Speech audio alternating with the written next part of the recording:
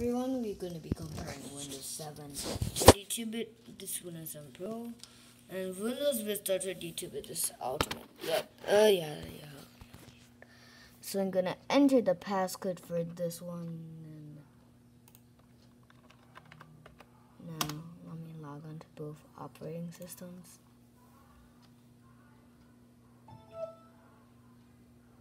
Yeah, the desktop looks pretty bad on this one, but yeah, the desktop background looks bad on this Windows 7. And yeah, okay. So every time Vista, so every time Windows Vista launches, you will be greeted with this kind of welcome center right on here. Yep, these two has some kind of interface called like arrow on these two, and yeah, I've enabled both of these. And so this is basically control panel, and I can, okay, this, let me close this all the way.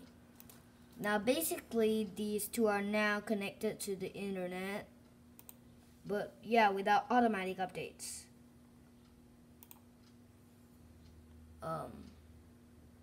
Yeah, these two are the same network since they're on the same virtual box. So these start menus look pretty the same.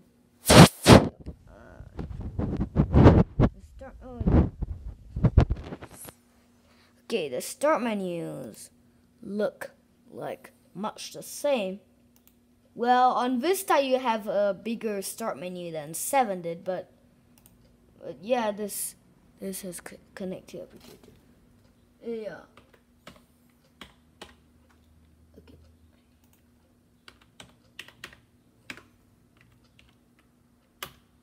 Yeah, this has no connect to the projector.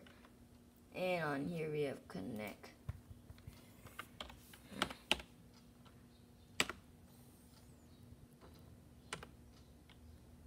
Connect to a projector. Yeah, my camera is now low battery, so I'm about to end the video. So yeah, now I'll do one last tour on here. Okay, you move back. And oh yeah. These ones, this has Internet Explorer 8. Yep. So let me show you what kind of Internet Explorers are these.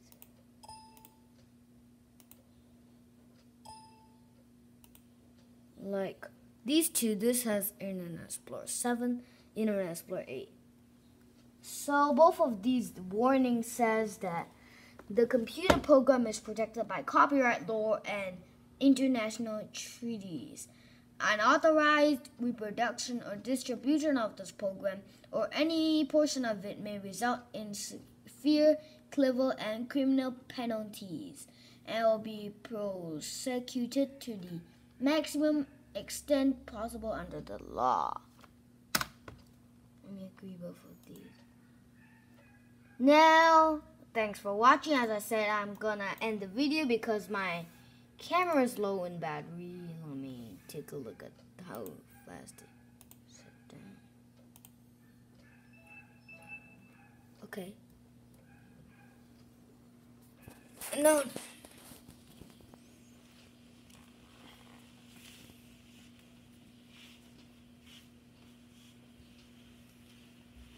Okay.